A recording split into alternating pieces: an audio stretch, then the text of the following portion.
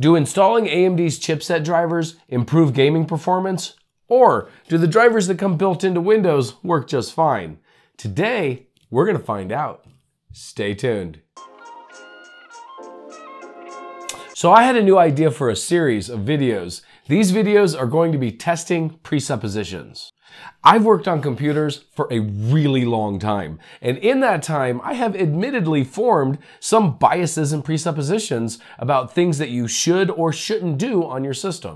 One of these presuppositions we tested last week when we looked at whether or not the high-performance power profile is worth using or not. This week, we're going to look at whether or not it's necessary to install AMD's chipset drivers, or can you just use the drivers that come built into Windows? Personally, I have to admit, I haven't installed AMD's chipset drivers since the Nforce chipset. But today, I'm going to find out if I've been leaving performance on the table. But first, I got to pay some bills. So check out today's sponsor. Is your copy of Windows 10 unactivated? Well, it doesn't have to be, because with today's sponsor, VIP SCD Key, you can get a valid Windows 10 license for under $20. Stop dealing with that stupid watermark on the desktop, the valid license for Windows 10. Also, with an activated copy of Windows 10, you can upgrade to Windows 11 for free. Just go to the link in the description below and pick up a valid Windows 10 license key. During checkout, use the code CYBERCPU for a 25% discount. Once you have your key, go to your activation settings in Windows 10 and click on the link that says Change Product Key. Enter the product key you just purchased and hit Activate. Now you don't have to deal with that stupid watermark that come with running an unactivated copy of Windows 10. Now, on with the video. So yes, like I said, I haven't used AMD's chipset drivers since the Nforce chipset. I think that was like the first Athlon. Back then, it was necessary to install Nforce drivers on the system, or things just wouldn't work. However, with Windows 10 and 11, they have done an exceptional job of installing all the necessary drivers during the setup process. So I just never bothered to try to fix what wasn't broken. Because here's the thing, Microsoft doesn't actually write these drivers. The drivers that come built into Windows come from the hardware manufacturers themselves. So they essentially are the AMD chipset drivers. These drivers are updated on a pretty regular basis. At least they're supposed to be. But I was poking around inside my system and I noticed that the AMD SM bus driver was from 2017. Now, the SM bus driver happens to be one of the drivers that comes in the AMD chipset package from AMD. After going to AMD's website, I found that the 2017 SM bus driver actually is the latest one. Apparently, that specific driver hasn't been updated in a while. However, this got me to thinking. A chipset driver package comes with more than just the SM bus driver. In fact, it comes with a lot of different drivers. I think almost 30 from my count. So, if we can see big gains by updating our GPU drivers, then why wouldn't we see decent gains by updating our chipset drivers? So today, I'm going to show you how to update your chipset drivers, and then we'll look at what kind of performance we can expect from it. Let's jump on the system and I'll show you how to do it. So here we are on a fresh install of Windows 10. This is an extremely stock install. The only thing that's been done is I've updated the GPU drivers to the latest drivers, but it's currently running the factory drivers that come with Windows for the chipset. So we're gonna go ahead and update this to the AMD chipset drivers. And to do that, the first thing that you're gonna need to do is actually get the chipset drivers.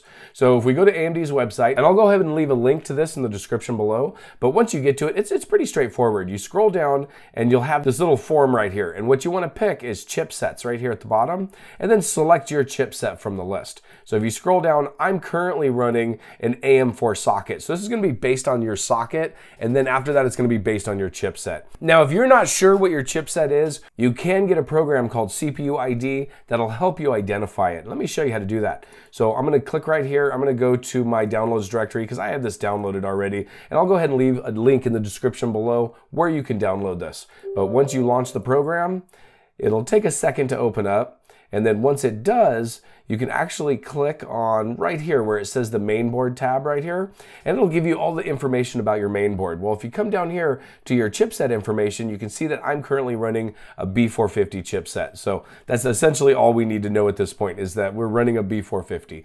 Yours might say B550 or whatever chipset you have, it'll be filled in this area right here. So once you figure out what chipset you have, go ahead and pick it on the list and hit submit. And then it should send you to a page right here where you can select which operating system you're running, whether it's Windows 7, 10, or 11. So we're running Windows 10, so we're gonna go ahead and click on that. And then this is the driver we're gonna download. We're just gonna go ahead and click the download button. And then from there, it's gonna take it a second to download, but it shouldn't take too long. It's only 63 megabytes. So if you have a slow internet connection, it might take you a little bit longer. And once it's downloaded, we can go ahead and close our browser right here, and we can launch the chipset drivers from our download directory. So once we click on the driver itself, we can go ahead and hit yes to the user account control, and it'll start the install process. Now it may take a second to start, so just give it a second and it should launch the installer. And it looks like it launched it, but it launched it behind my window right there. Okay, so now did it close it? All right, so we're gonna wait for a minute and eventually it'll come here. I'll probably skip until it actually starts. Oh, there it goes. All right, so here we go. So this gives you all your different sections within the chipset driver. I would recommend just leaving them all checked. That's what I did when I tested this. So go ahead and leave them all checked and go ahead and hit install, and it should install your chipset drivers at this point. Now, it's gonna take a second for these chipset drivers to install, but once they're set up, go ahead and restart your system, and you should have the latest chipset drivers on your computer. Now that we got the chipset drivers installed, let's look at some benchmarks and see how the system actually runs. The system I'm using for these benchmarks is a Ryzen 5 5600. I have 32 gigs of PC 3200 and an RTX 3060. Both the CPU and GPU are water-cooled, and the system is currently running, like I said, Windows 10 Pro that is completely unmodified. I even left the power profile unbalanced. The only thing I've updated is the GPU drivers and the latest chipset drivers, obviously. Now, let's jump into the benchmarks.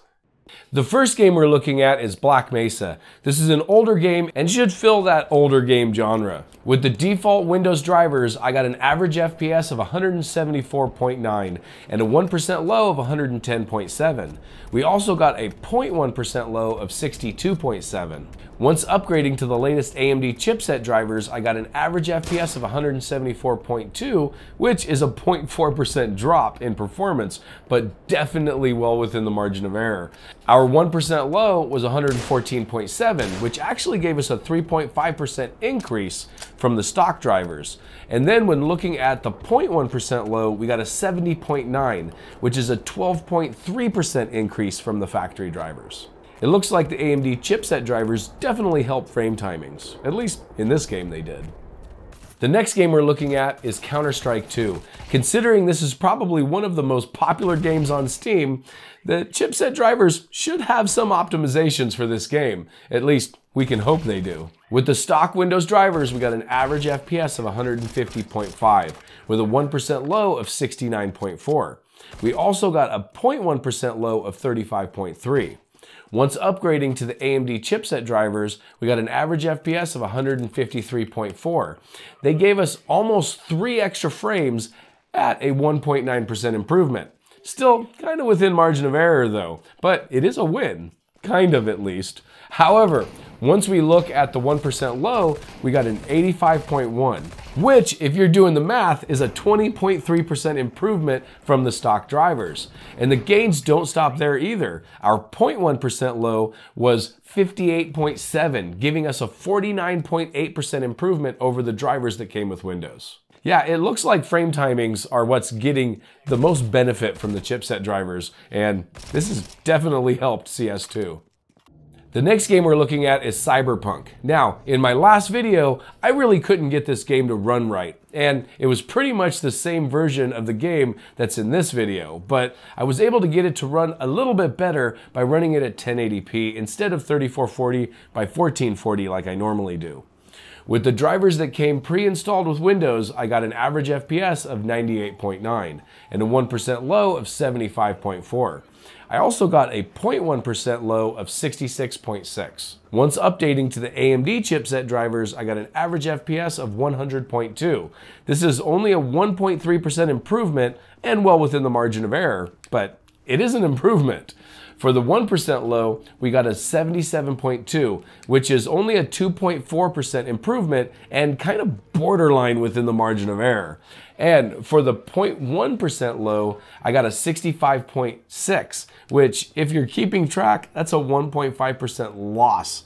But like before, still within the margin of error. So as we can see from Cyberpunk, the chipset drivers just don't matter at all. It ran almost exactly the same, no matter which chipset drivers I was using. The next game we're looking at is GTA 5. With the drivers that come pre-installed with Windows, we got an average frame rate of 121.8 and a 1% low of 90.3.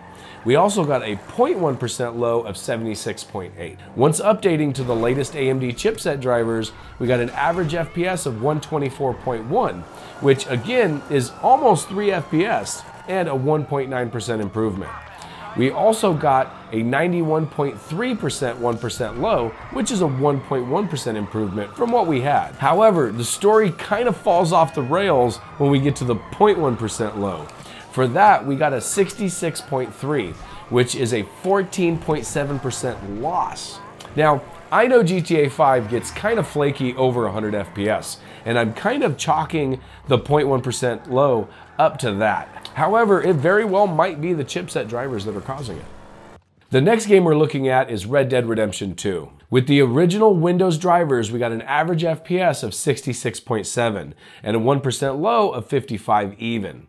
We also got a 0.1% low of 25.2. Once updating to the latest chipset drivers, we got an average FPS of 68.1.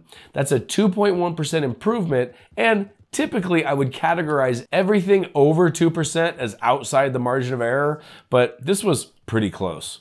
For the 1% low, we got a 55.2, which was only a 0.4% increase. However, once we look at the 0.1% low, we got a 49.4, which is a 64.9% increase.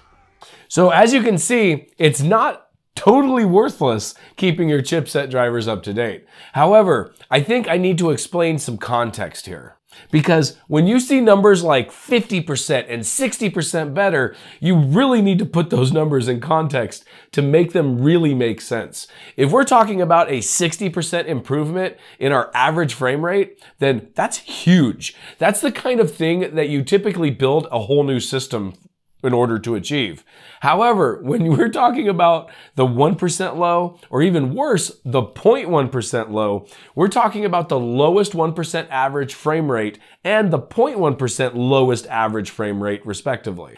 A 60% improvement in the 0.1% low is going to be almost indistinguishable during gameplay. I mean, these numbers are more indicative of micro-stuttering and latency than gains that you would see with your average frame rate. Now, the goal of the 1% low and the 0.1% low is to have those numbers as close to the average frame rate as possible.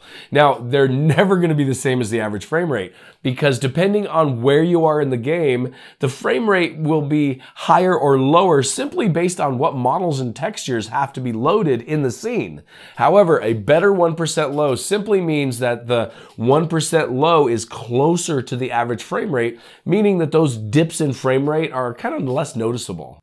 With that said, we definitely got enough improvement to where I think I'm going to recommend installing the AMD chipset drivers from now on. In fact, I'm going to do it on my own systems as well. Upgrading your drivers in many cases will improve your system's performance. To how much really depends on what device it is we're talking about. Chipset drivers are pretty high up in the food chain of important drivers, so keeping them up to date is probably a good idea. What's higher though in that food chain is your GPU drivers, and I always recommend keeping those up to date. In fact, if you want to see the gains that you can get from just keeping your GPU drivers updated, then check out this video where I show you a pretty considerable performance gain from doing nothing more than updating your GPU drivers. It was actually quite impressive. As always, you guys have a great day.